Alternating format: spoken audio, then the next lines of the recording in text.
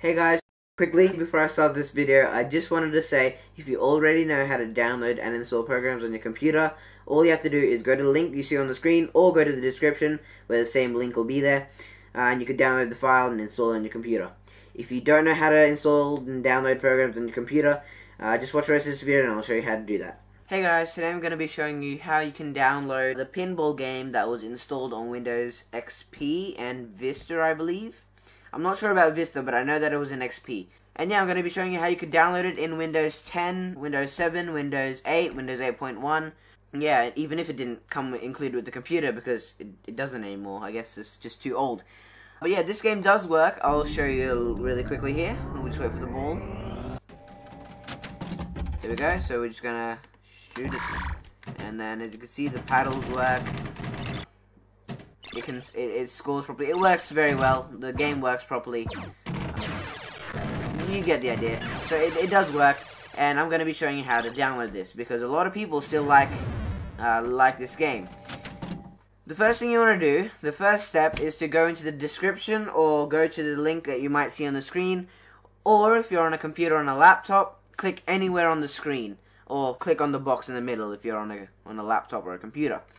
I have the link here written down on my notepad, but what we want to do is go to this link in the description. You could click in the middle of the screen, you could go to the link, whatever. But what you want to do is get the link, just copy it from the description or whatever, and then just go to your browser, that could be Internet Explorer, Microsoft Edge, Google Chrome in my case. Just paste that into your web browser. If you guys don't know how to do that, it's right click on the bar or box or whatever and just click paste. You can click paste and go, that makes it easier. And what you want to do after that is you want to wait for it to prepare the download, and it's a very small file. Just click on download, and then you just save it anywhere in the world on your computer. I've already downloaded this, but I'll download it again just for you guys because anyway, yeah. So we just click on that installer. If it doesn't pop up on the bottom, it should, like, if you're using Internet Explorer, it should come up, you know, I guess the older Internet Explorers. I don't use Internet Explorer anymore, but it used to pop up with run or save.